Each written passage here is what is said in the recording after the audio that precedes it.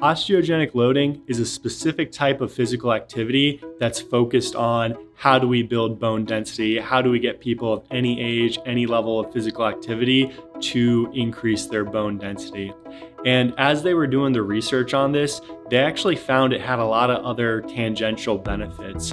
The first of which is how it can help you strengthen your body overall. Turns out the same mechanism that triggers your body to add that bone density also signals to the body, hey, add a little bit of lean muscle in those areas. So it's not going to be something bulky that's super visible, but it's going to be something where you're going to feel a little bit stronger over time.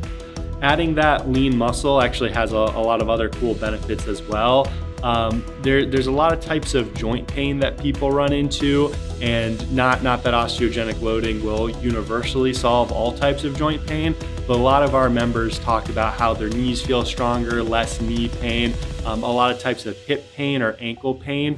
Having that extra lean muscle supporting those joints, as well as how this process helps strengthen your ligaments slightly, will alleviate a lot of types.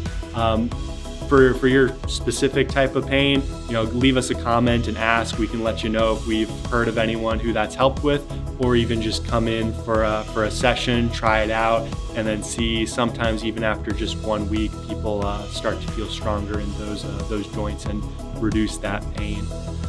One other final cool benefit is how this actually helps with balance.